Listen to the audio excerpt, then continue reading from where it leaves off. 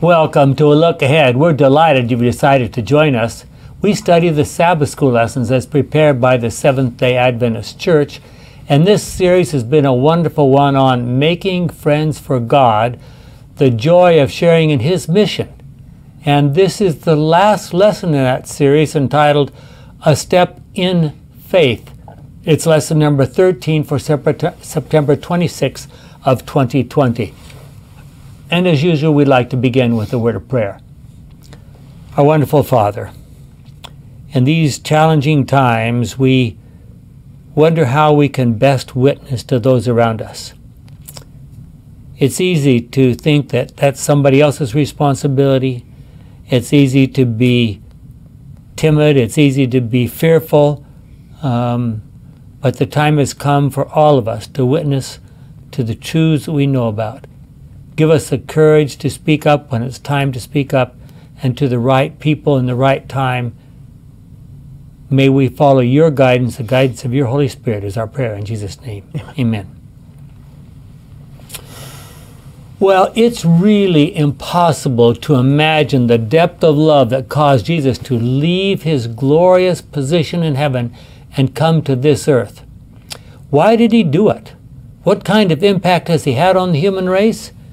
Jim? First answer I'd say is 1 John 4:8, 1 John 4:16, God is love. Never can the cost of our redemption be realized until redeemed shall stand with the Redeemer before the throne of God. Then, as the glories of the eternal home burst upon our enraptured senses, we shall remember that Jesus left all this for us, that He not only became an exile from the heavenly courts, but for us took the risk of a failure and eternal loss.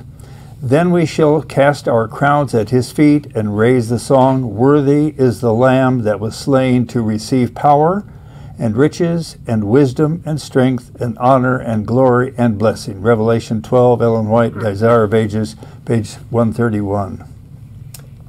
If you were to become more like Jesus, might that involve some sacrifice on your part, considering what He did when He came to this earth? What kind of sacrifices could we make that would actually impact our world? There are probably not even words in our language to describe the kind of love expressed by God when sending His Son to this earth. And one of the best passages to describe that is found in Philippians 2, beginning with verse 5. Charles? The attitude you should have is the one that Christ Jesus had.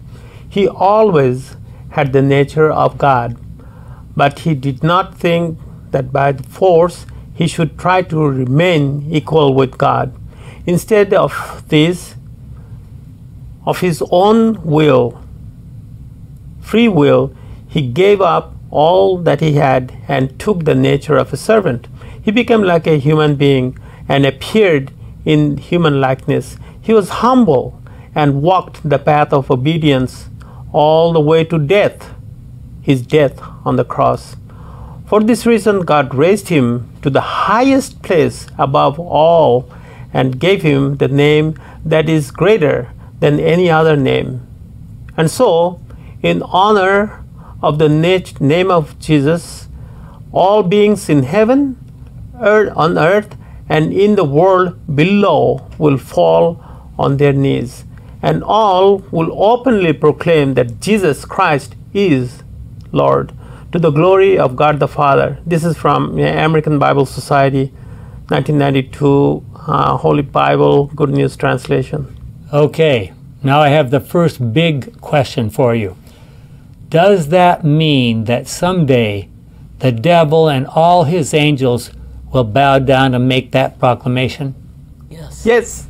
Yes. And we went through this in Revelation chapter 22. Mm-hmm. That's amazing to think that the day is coming. We now know, in putting everything together, this will be at the time of the third coming, that finally, when the panorama is shown across the sky and everyone stops in his tracks, the righteous and the wicked, and watch the whole story. I don't know, how long do you suppose that movie will be? Forever. It will take a while. and we will see the individual details of Christ's life and the whole thing. And when that's all done, the force of the evidence, the force of the facts will just cause Satan and his angels and everyone else, all the wicked and the righteous, everyone will be down on their knees and saying, God, there is nothing more you could have done.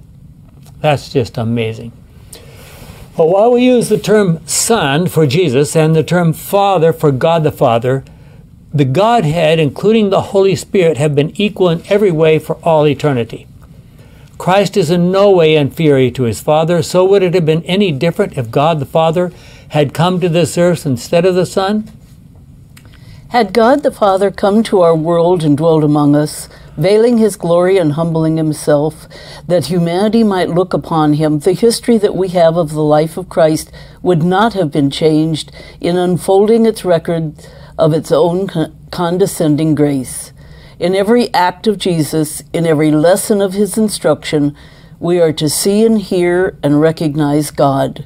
In sight, in the hearing, in effect, it is the voice and movements of the Father. Wow. That's found in several places, but that's Ellen White, manuscript release number 1581. Yeah, wow. So, even though Christ set aside his divinity and never exercised it on his own behalf while on this earth, he nevertheless was, while he was here on this earth, fully God. I believe, and I think this is clearly taught, Scripture and in the writings of Ellen White, that any moment, if he had wanted to, he could have flipped that switch and exercised his divinity. He did not. So, what do we know about that? What evidence do we have of his divinity? Well, here's a statement from Ellen White.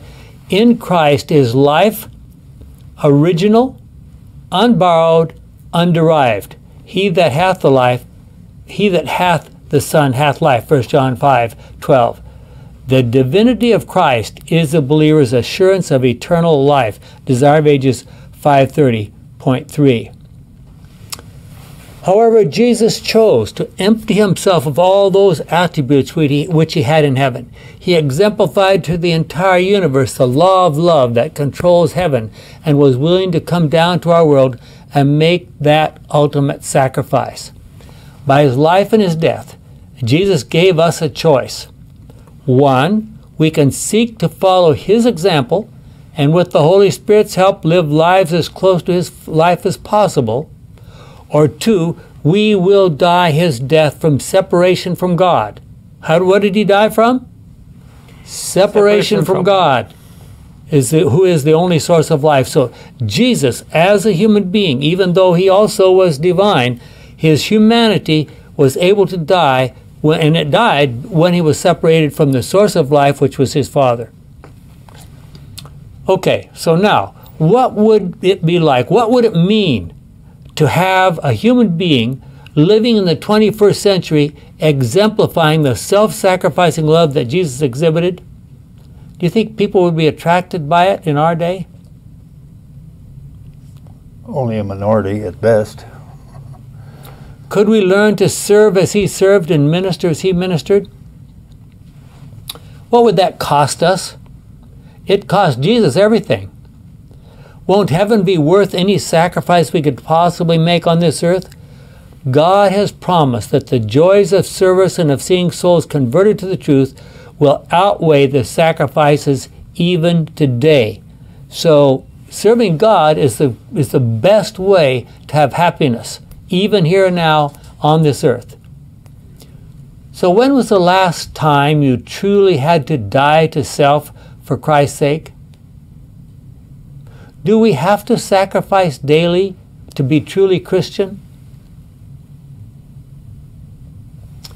Well, try to imagine yourself with Peter, Andrew, James, and John fishing all night on the Sea of Galilee. As you come to shore in the morning, ready to stretch out your nets for repair if necessary and drying, because they had these big old cloth, well, not cloth, but probably made out of cotton or maybe even wool. There was no nylon, there was nothing like that. Their nets, they had to dry them, stretch them out and dry them every morning. If necessary in drying, you see Jesus coming, walking along the shore. your life is about to change forever.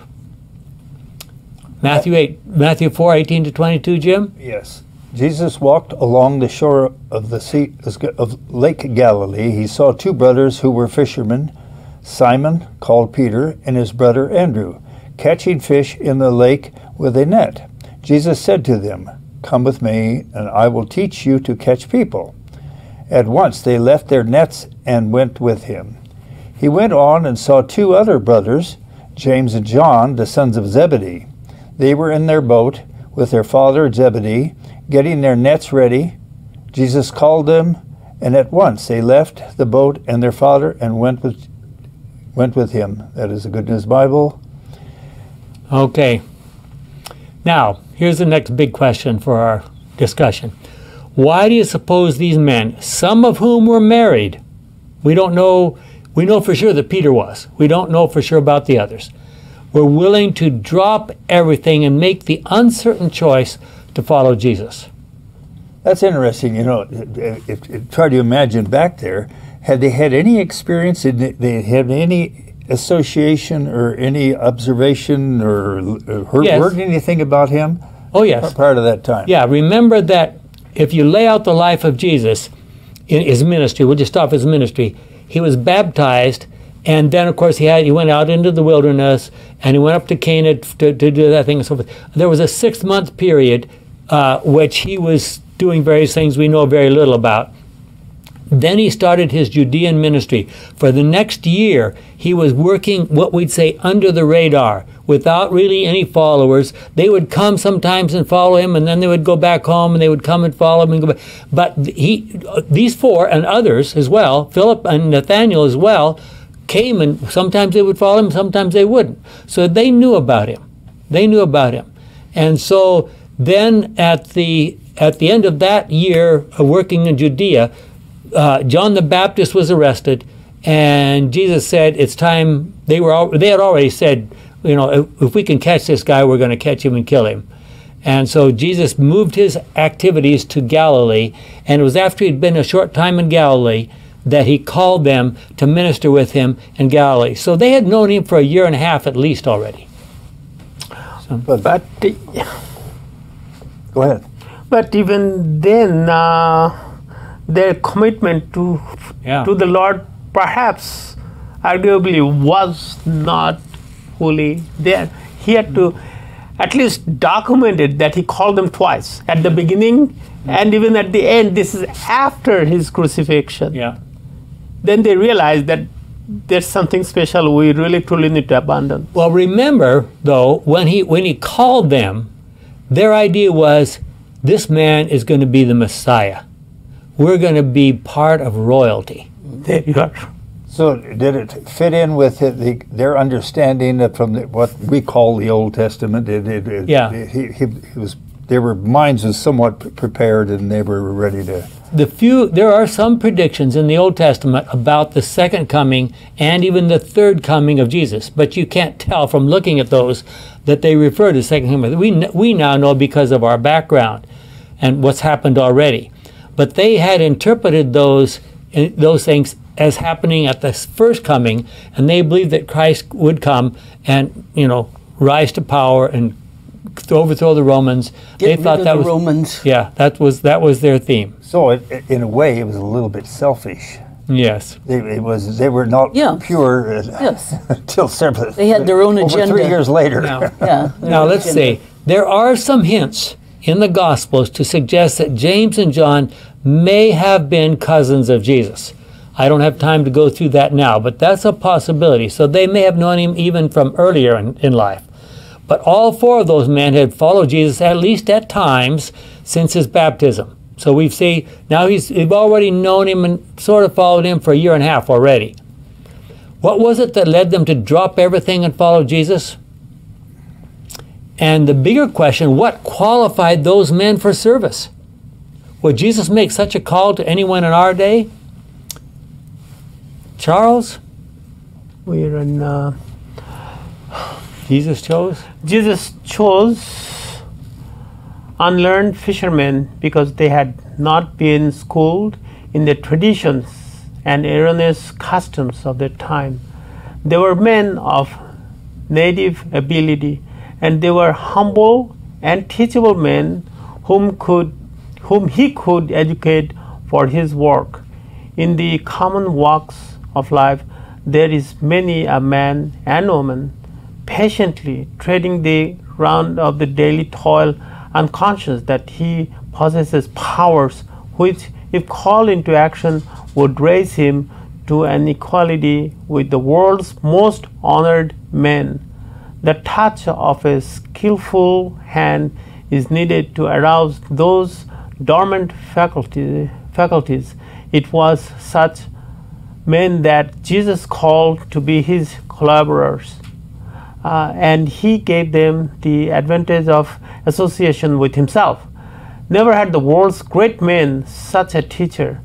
When the disciples came forth from the Savior's training, they were no longer ignorant or uncultured. They had become like him in mind and character, and men took knowledge of them that they had been with Jesus. Ellen White, Desire of Ages, page 250. Wow. And Yes, yet it really wasn't, wow. it was still after the crucifixion before it dawned on them Yes. that what you were talking about, Jim, the selfishness, I'm going to be part of this new regime. Yeah. Even at that point, Or just before to go back to Jerusalem, he says, if I go back, they're going to kill me. yes, I mean, he must have did. It went over their head. Just went right past him and just. A bullet, right? One in one ear and out the other.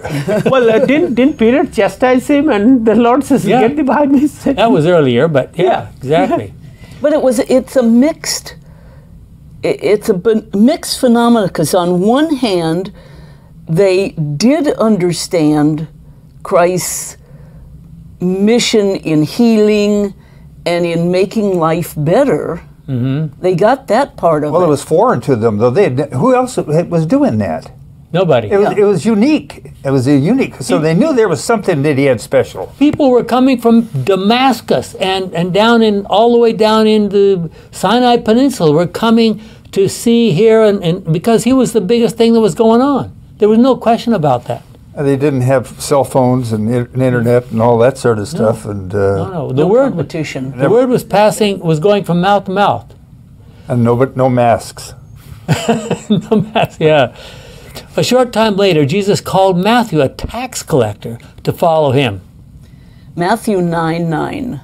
Jesus left that place, and as he walked along, he saw a tax collector named Matthew sitting in his office. He said to him, "Follow me." Matthew got up and followed him. Do you suppose he left his money sitting there? What happened when his superiors came around to collect? You've ever wondered that? I might have tidied things up there. A little bit? We don't know what the text is.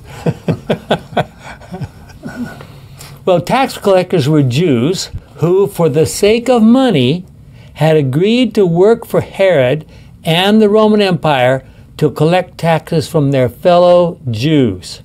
You can imagine how popular they were. They were among the most hated and most despised people in the land. This should lead us to ask two questions. One, why would Jesus choose to call such a person to follow him? And two, why would Matthew leave his lucrative business to follow Jesus? And what does God ask us to give up in order to follow him? So why would he call Matthew? What do you think? Must have been good with numbers. He probably was good with numbers. Yeah. Is that a good enough reason for calling someone? Well, he's probably logical and was a good spirit, willing to respond to education and teaching. So He also he also had the knowledge of the workings of the government, Yeah. and of how Jesus could get into places that maybe he wouldn't have otherwise. Yeah. There was a certain amount of savviness about him. Yeah. Yeah. And what happened shortly thereafter? What did Matthew do? Do you remember? The next thing we read about, he called a feast. Oh, that's... He gave a feast for Jesus, and he invited all sorts of unsavory people to come to his feast. And that made the Pharisees even more angry. Well, think of the story of Saul, later called Paul. He was raised as a devout Jew and a Pharisee. He was young, energetic, and committed. Then he had that experience on the road to Damascus. He was on his way to arrest and kill Christians. I mean, there's no question about the fact that that's what he was planning to do. What changed? Paul did not change his Sabbath. He did not change his diet. He did not change his belief in the Scriptures. What did he change? His attitude toward God. He changed his picture of God.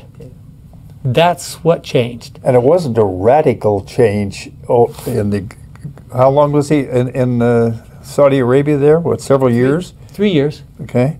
Before he really went out and started, so... Well, he almost immediately he started preaching in the synagogues in Damascus, and they said, "Is this the guy who came here to kill all of us?" You know? To the point that he had to be snapped out. He ran away. He fled to the Saudi Arabia, and he came back and he started preaching again after 3 years. And that was the time they were really ready to arrest him and kill him, and they had to let him down in a basket from the outside the wall, so he could escape and go back to Jerusalem. Well, look at Acts 9, 3-6 and 10-20. As Saul was coming near the city of Damascus, suddenly a light from the sky flashed around him. He fell to the ground and heard a voice saying to him, "Saul, Saul, why do you persecute me?" And this is a key passage. Let me take a little side trip here. This is a key passage in understanding how God feels about his people. Why do you persecute me? Now, Paul isn't, "Well, who are you, Lord?" You know, he's still angry. But God regards every one of us as his child.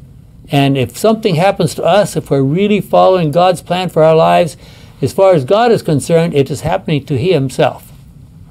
And that's why when he says, "I am a jealous God," remember there's a famous person, she says, "I don't think I can trust that when he says he's a jealous God." No, that's just because you don't understand King James English. Yeah. God is jealous for all of his kids. They're the good precious. ones, the bad ones, and the ugly ones. He wants, and what pains him the most is when pious frauds, like these religious pious leaders, were misrepresenting him. Yeah. Going on, "Who are you, Lord?" he asked. "I am Jesus whom you persecute." I mean, you know, Paul, at that point, if he had a few seconds to think about that, he must have thought, "Okay, you're going to kill me. I've been trying to kill your people, and you're saying that I'm persecuting you. Okay, payback, right?" The voice said, "But get up and go into the city where you will be told what you must do." God didn't even sort of bowl him over with that all must have been an unsettling moment. Yeah. Amazing. Well, Not knowing, I mean, just out of the blue. You can't Go, see? wait, wait for further information. I'm going to just go on faith. And the light's gone. Just go on faith. And you can't see. Yeah. You're blind. I've had years ago. I had heartburn, and then about 2:00 in the morning, I woke up from that, and the sensation was like somebody had shoveled sand into my eyeballs, and I was up there grinding their heels into my eyeballs, and I'm wondering about I should have had my sins forgiven because I thought I was dying. It was that painful. You know, I working the year, I've seen this. Yeah, about 2 o'clock, 3 o'clock, people would come. You know, they're absolutely miserable. They think they are dying. Yeah. Oh, it's the eye, and then man, because everything is reading. Somehow that's how you communicate in life. You know. Well, there was a believer, and continue with our story. There was a believer, this is a Christian now, in Damascus named Ananias. He had a vision in which the Lord said to him, "Ananias, here I am, Lord," he answered. The Lord said to him, "Get ready and go to Straight Street." And Straight Street is still there. If it were safe to go to Syria, you could go visit it. There's a small upstairs church. Anyway, get ready and go to Straight Street, and at the house of Judas, ask for a man from Tarsus named Saul. He is praying. And in a vision he has seen a man named Ananias come in and place his hands on him so that he might see again. Now it's time for Ananias to fall over from shock. Ananias said, Lord, many people have told me about this man and about all the terrible things he has done to your people in Jerusalem. And he has come to Damascus with authority from the chief priest to arrest all who worship you. So the word had gotten there ahead of him. The Lord said to him, Go, because I have chosen him to serve me, to make my name known to Gentiles and kings, and to the people of Israel. Now, at that point in time, if Paul had spoken those words to anybody, if God spoke those words, even to Ananias, which would be more of a shock, that the gospel was going to go to Gentiles or to kings? Probably more of a shock that God was going to go to Gentiles. What if God had told Paul right there, I've chosen you to go to the Gentiles? He's a Pharisee. Right. He's a Pharisee. Okay? And I myself will show him all that he must suffer for my sake. So Ananias went, entered into the house where Saul was, and placed his hands on him. Brother Saul, he said. That must have been a little difficult to say. The Lord has sent me. Jesus himself, who appeared to you on the road as you were coming here, he sent me so that you might see again and be filled with the Holy Spirit. Was that his baptism by the Holy Spirit? Maybe so. At once, something like fish scales fell from Saul's eyes, and he was able to see again. He stood up and was baptized, and after he had eaten, his strength came back. Saul stayed for a few days with the believers in Damascus. He went straight to the synagogues and began to preach that Jesus was the Son of God. But as we've already mentioned, shortly he went off to Arabia, where he spent 3 years with what I would call a fruit basket upset. I am almost 100% sure that he had the entire Hebrew Old Testament memorized. That was what the real scholars did in those days. Memorize the entire Old Testament. So he didn't have to get out his Bible to read. It was already there. So he had to think through the whole Old Testament. Okay, wow, oh yeah, so that's what that meant. That's what that meant. So we had the fruit basket upset. He just had to rethink the whole Old Testament in light of what he now knew about Jesus. And you wonder how much of that was going through his head while he was blind. Yeah. Thinking, is there a reason for this? Especially since they believed that, what was it you told us? That your sins is what caused your difficulties. Your problems, yeah, exactly. Well, I wonder that same question. Did Paul think, now he's sitting there in his blindness, is he thinking, okay, God is just getting ready to come back and zap me? Yeah. But I want to think that he was also thinking about few weeks back, here is a man he masterminded the killing of. He has never seen a man being killed like him, like Stephen, yeah. Right? And Stephen looks up. I see Jesus sitting by God's throne. Says, yeah, I can make the connections. He could. Paul was not stupid. He could make the connections. Yeah, this makes sense. Yeah. This makes sense. So something great was happening in his mind, I want to think. Okay, think of the other people Jesus chose to work for him. Demoniacs, former demon-possessed people. The Samaritan woman, who had already 5 husbands. First missionaries, right? These are first missionaries. A formerly demon-possessed prostitute, one of his best friends. Yeah. And I'm sure she wanted to marry him. I am absolutely sure. I'm not going to go into all these Hollywood productions and so forth, but what woman would not be just totally in love with Jesus? I don't know. Maybe Diane, I should let you talk about that. But I still want to think that she saw Christ in his real divine beauty, and she was madly in love with the person of Jesus Christ as God Himself. That's how I look at her. Yeah. A fascinating woman. And a tax collector. a group of Galilean fishermen, and thousands of others. How did Jesus impact their lives, and what did they do about it? Paul never stopped testifying to his belief in Jesus. No doubt he was testifying to the Roman executioners who led him out to be beheaded. Can you imagine that? But one of the last things he wrote to his friend Timothy said, 2 Timothy 4, verses 5 to 8. But you must keep control of yourself in all circumstances, enduring suffering, do the work of a preacher of the good news, and perform your whole duty as a servant of God. As for me, the hour has come for me to be sacrificed, and the time is here for me to leave this life. I have done my best in the race. I have run the full distance. I have kept the faith, and now there is waiting for me the victory prize of being put right with God, which the Lord, the righteous judge, will give me on that day. I do not only to me, but all those who wait with love for him to appear. Good News Bible. Wow. Paul, remember, was so persuasive in explaining his Christianity that members of Nero's household became Christians.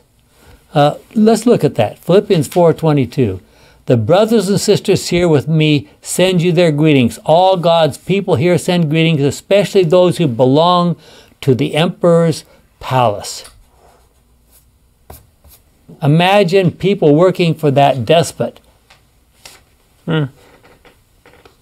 We have very limited knowledge of all the trials and troubles that Paul went through for Jesus. However, here is a very brief account.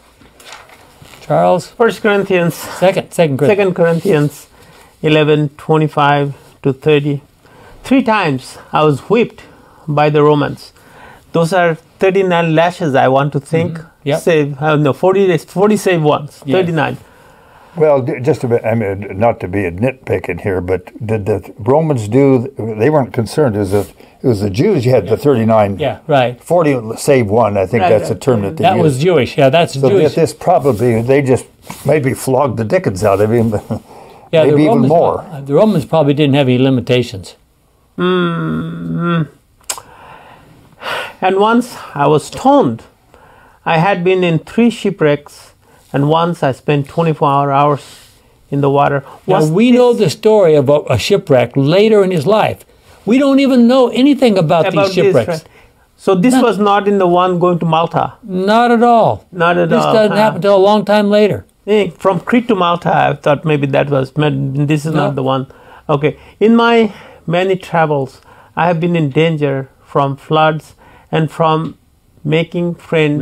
No, from many travels, I have been in danger from floods and from robbers. This is a little mix-up somewhere. Yeah. Okay, robbers. In danger from fellow Jews and from Gentiles. There have been dangers in the cities, dangers in the wilds, dangers in the high seas, dangers from false friends. There has been work and toil. Often I have gone without sleep. I have been hungry and thirsty. I have often been without enough food, shelter, or clothing, and not to mention other things. Every day I am under the pressure of my concern for all the churches. When someone is weak, then I feel weak too. When someone is led into sin, I am filled with distress. If I must boast, I will boast about things that show how weak I am. Good News Bible. Wow. Think about what that says about Paul and how he has become like Christ. From being a Pharisee, from being a member of the Sanhedrin as a young man. Now this is what he's we may not have time. Go ahead. So I might as well kind of front load or middle load. This experience has to come into the hearts of Christians, Seventh-day Adventists, or else we're not going anywhere. Yeah. We're not. I just borrowed this book from Dr. Hart. He just brought it in. You know, this came out, Worcester World. Long time. You probably knew him. Yes. You knew him. and long time, early 70s, a Mission Possible. In ratio, people during his time, more people knew about Seventh-day Adventists than they know in this world today. At the same time, for the gospel of this kingdom is to be taken to the world, and then shall come. Yeah. What's happening? I mean, we're not going to be doomsday people, but we are not too far. Yeah. And I believe that the Lord will has people like this, because conventionally what we're doing as church, we're going to be here throughout eternity to go home. So let me ask you out there, how has the love of God affected your life? Has it called you into action? Remember that 2 Corinthians 5:14 states clearly, "For the love of Christ compels us." Commentators and other Bible translators have suggested this translation, "The love of God leaves us no choice." What would that mean to you? As we know, Peter's behavior in the courtyard of Annas and Caiaphas while Jesus was on trial was shameful and disgusting. And I hope you're familiar with that thing. Maybe we can read a couple of those verses really quick. Here it is, John 18, verse 17. The girl at the gate said to Peter, "Aren't you also one of the disciples of this man?" And then going down to 25, Peter was still standing there keeping himself warm. So the others said to him, "Aren't you also one of the disciples of that man?" And one of the high priest slaves, a relative of the man whose ear Peter had cut off, spoke up, "Didn't I see with him in the garden?" Again Peter said no, and at once a cock crowed. Wow. But Jesus had not given up on Peter. He turned to look straight at Peter just as he made his worst denial, and Peter saw him. While the degrading oaths were fresh upon Peter's lips, and the shrill crowing of the cock was still ringing in his ears, the Savior turned from the frowning judges, looked upon his poor disciple. At the same time, Peter's eyes were drawn to his master. In that gentle countenance, he read deep pity and sorrow, but there was no anger there. He, Peter, remembered Jesus' solemn charge, "Watch and pray that you enter not into temptation," Matthew 26:41. He witnessed again the scene of the judgment hall. It was torture to his bleeding heart to know that he had added the heaviest burden to the Savior's humiliation and grief. On the very spot where Jesus had poured out his soul in agony to his Father, Peter fell upon his face and wished that he might die. That's from Desire of Ages, pages 712 and 713. And where was it that Jesus poured out his soul to agony? Garden of... If we had time to read the whole context here, Peter left the place. He went out and he began to weep, and he was crying and running, and he didn't even know where he was going, and all of a sudden he realized he was at the gate of the Garden of Eden, Garden of Gethsemane. And he went in there and just collapsed right on the very spot that he knew Jesus had formerly knelt and prayed, down with his face on the ground right there. And Jesus said, Peter said, "Lord, what can I do?" So just as Peter had denied his Lord 3 times later, Jesus called for him to reassert his love 3 times. And it's interesting how that all took place. Meeting for a final time on the shores of the Sea of Galilee. Do you remember exactly what happened there? The fishermen had been out all night. Jesus had gone, ascended back to heaven. They weren't sure what to do. So someone said, "Well, let's fish. Let's go fish." They went out fished, and they fished all night. And what did they catch? Nothing. Nothing. It was Peter, though, who says, "Let's go fishing." Yeah. They caught nothing. And as they were coming in, after working all night, dog-tired, I'm sure, they just happened to see somebody quite a distance away walking on the shore. Said, "Have you caught anything?" "No." "Cast your nets on the other side." Now, I want you to think about this. They were coming in, and they were accustomed their boats running along parallel with the coast, and where the fish would be out in the deeper water, right? So you would cast your nets out on the deeper side. And so this person says, cast your net on the shore side. Think about that. In the shallow water, you cast your net in the shallow water. But they did it. They knew better than that, but they followed the advice. Wow. So Jesus sought to encourage Peter, and of course then they came. Their nets were so full that they couldn't pull them in. So Jesus sought to encourage Peter and give him a sense of forgiveness, acceptance, and purpose. He then began to question Peter.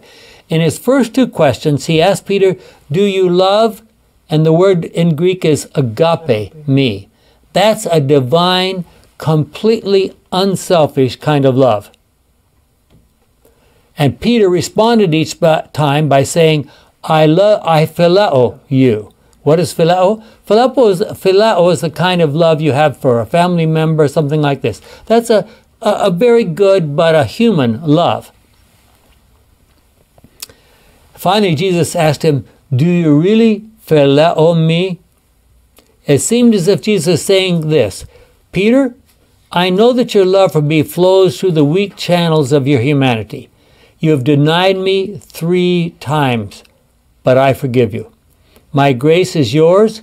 Begin where you are. Go to work from me, and your love for me will grow and expand into deep, divine love for others.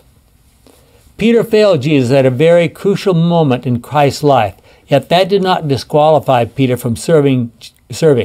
Jesus sent a forgiven, changed Peter out to work for him. Okay, so try once again to imagine how you would feel if Jesus himself told you that someday you would be crucified. Remember, what did he say at the end of that conversation? Someday you will be bound and tied and taken where you don't want to go. And Peter knew what he was talking about. Now the cross was very real for them at that point in time. There was no, completely, the cross up to the time when Jesus was crucified, the cross was something I'm sure they didn't even think about. That has nothing to do with us. But Jesus knew that Peter would take his word seriously and become a changed man. He would call thousands to repentance and baptism, even in Jerusalem itself. And you remember the experiences on Acts 2 and Acts 4 at the Pentecost. John recognized this love also. Often Peter and John worked together. Jim? 1 John 3, 16 to 18. This is how we know that what love is. Christ gave his life for us. We too then ought to give our lives for our brothers and sisters. Rich people who see a brother or sister in need, yet close their hearts against them, cannot claim that they love God. My children, our love should not be just words and talk. It must be true love, which shows itself in action. Good News Bible. So Jesus assures us that life's greatest joy and lasting happiness come when we are fulfilling the meaning of our existence by glorifying God by the way we live and share his love and truth with the world. Do we really believe that?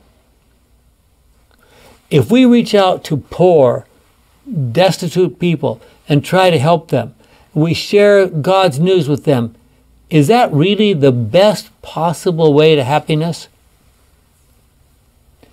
Jesus is offering us an eternal reward if we will live lives after his pattern. So what should the church be doing in the 21st century to follow up on all we have studied this quarter? Those who have the spiritual oversights of the church should devise ways and means by which the opportunity may be given to every member of the church to act some part of God's work. Okay, let me interrupt for a second. We happen to belong to a very large church. Can you imagine the church organizing itself to set every single person to work?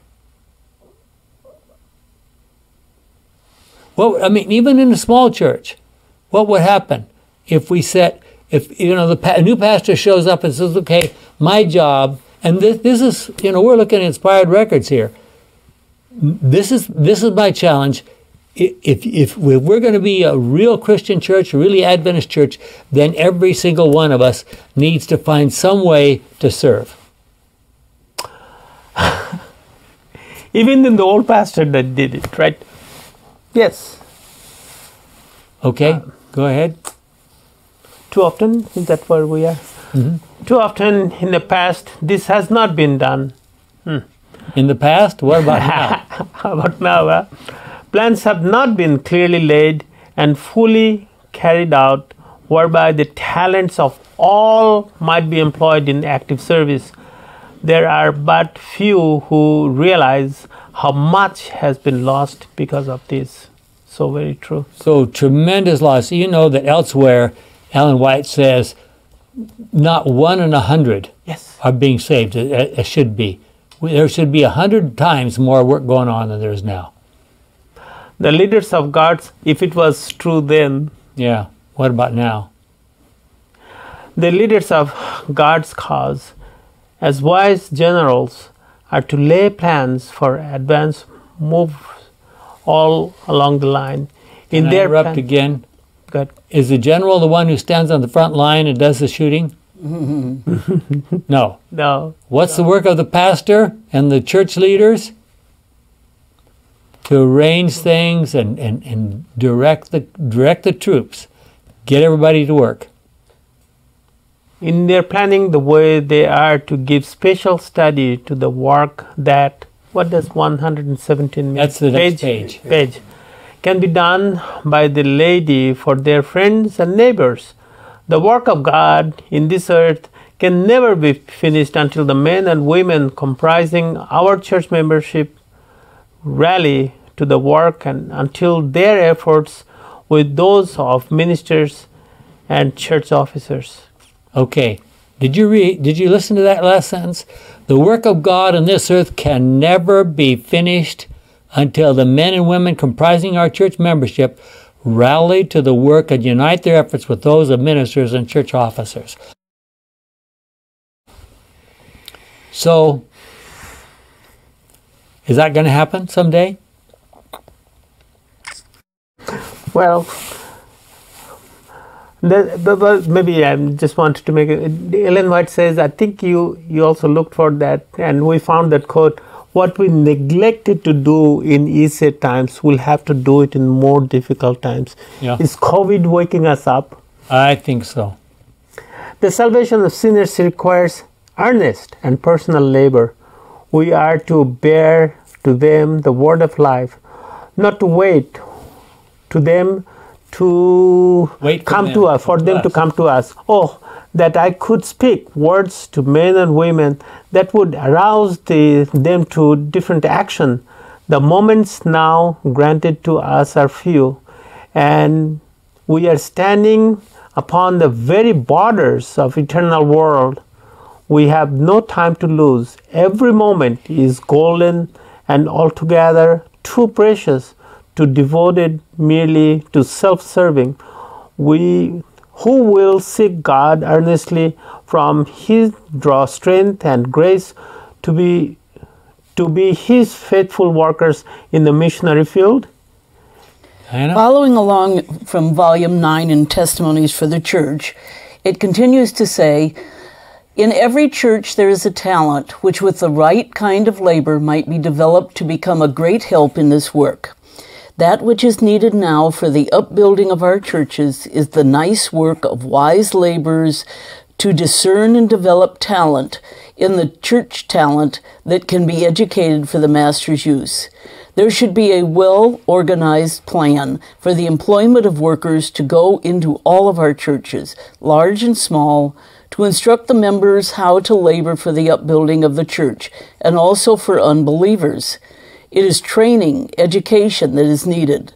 Those who labor in visiting the churches should give the brethren and sisters instruction in practical methods of doing missionary work.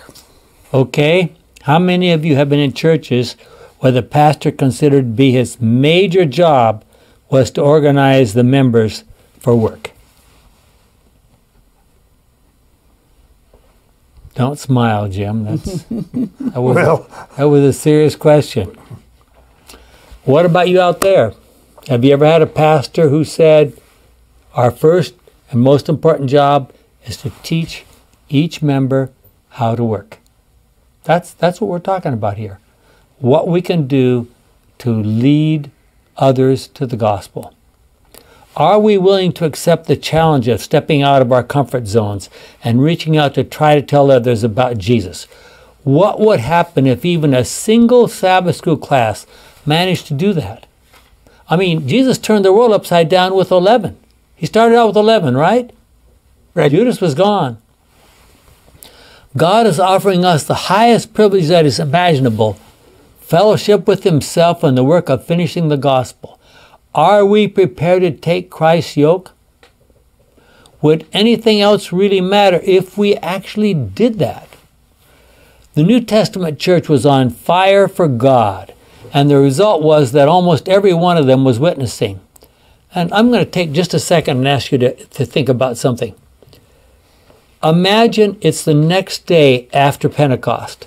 There's 3,000 new people in Jerusalem, in and around Jerusalem, excited about what has just happened to them. What did the rest of the people in Jerusalem think? What? These guys are drunk? Is that what do you... Well, that was the day before. They accused them of being drunk. Yeah. But these people must have been rushed. I'm sure they all rushed to the temple. Guess what? Guess what? We know this. This Jesus, he really is the Messiah. I'm sure that they were all just... Oh, you're talking about the new converts. Yeah. You're talking about the new converts. That's right. And this was the time when this was a special time. And there were people from all over the world. That's right. And Pentecost. so it spread like crazy. Yeah. I'm going to venture into something. Was the church organized at that time? No. Not at all. So are we going to, is this big work going to also end with a non-organized church? Yes. No question about it. Maybe that's what the folk need to know, that it is going to be non-organized. The Seventh-day Adventist Church as an organization will not be what finishes the gospel. By the way, many people do not believe that. They think I'm a heretic when I say that. Mm-hmm. Well, think about people that were not among the original 11 that we know about. Stephen and Philip. Think of what they accomplished. If Jesus was willing to give up all that he enjoyed as King of Heaven and come down and die a sacrificial death for us, how should we respond? Oh, isn't that casual? I mean, do we take the gospel seriously? We live in a world where many groups are clamoring for their rights.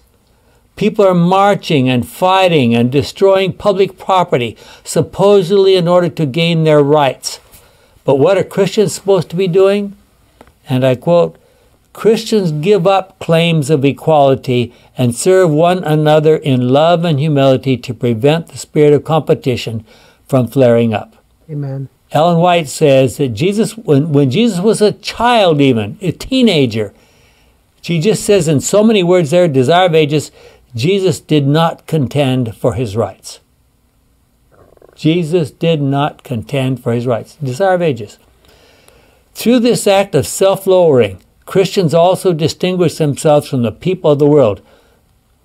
And how, I might ask, who seek their rights and engage in struggles to achieve equality with their peers and superiors, from the Adventist University Study Bible.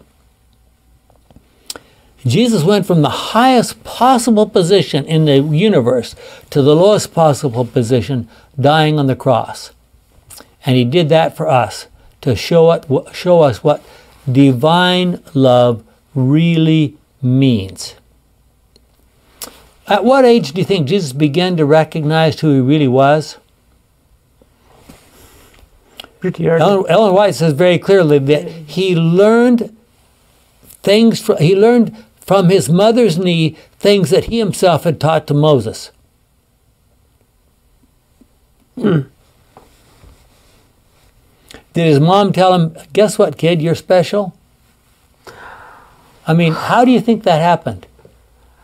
His mother told the story, though, of things happening before he was born. And even to Elizabeth, her cousin. Yeah. Yes? Well, what insights do you think Jesus gained on that first Passover at the age of 12 when he went to Jerusalem?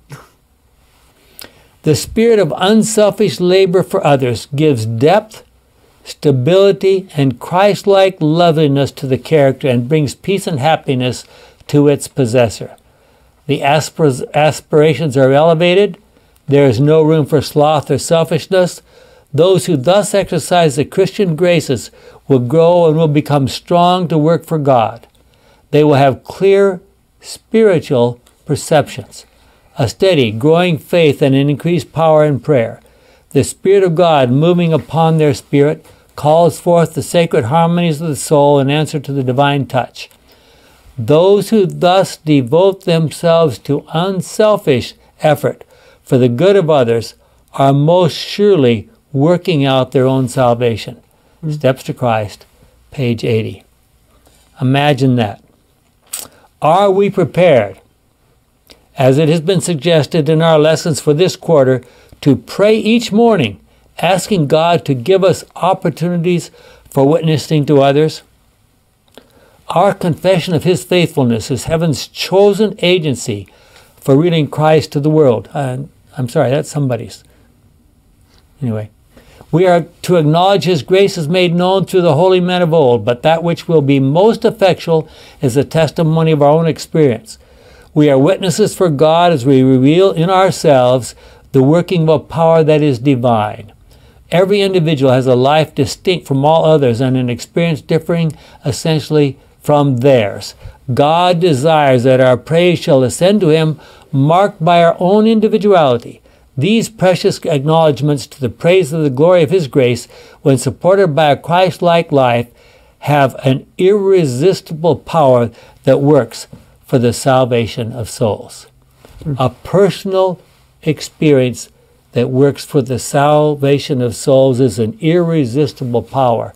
Why is that? The Holy Spirit is working alongside with us, aside of us, if we do it as God calls, and we are His servants. Let's pray.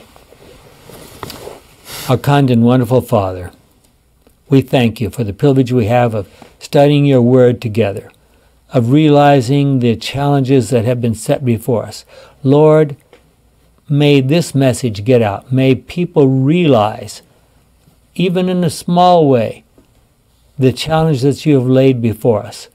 And may the world see that we are on fire for You, is our prayer in Jesus' name. Amen.